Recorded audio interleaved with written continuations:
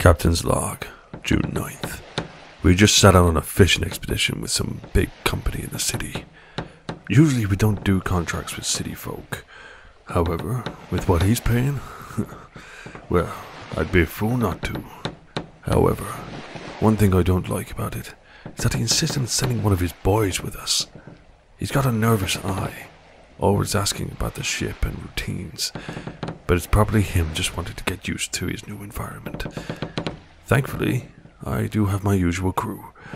Finn, my first mate, a good man, practically my brother. Then there's Jimmy, our engineer. Good man, if not a little skittish. He's been able to get our ship out of quite a few pinches with his engineering skills. Then there's Emilio. I've known the boy for years. I'll never tell him, but I think of him like my own. Then there's the lovebirds. I tell you, if Carter didn't make such good food, I'd separate him and Zuri every chance I get. As for the job itself, well, it's going horrible. Usually for the first day we can get some fish. However, today was odd, and we got absolutely nothing. Not even a bite. It's like all the fish went missing. Hoping tomorrow we can get better numbers. Or at least some numbers. Captain Weaver signing off.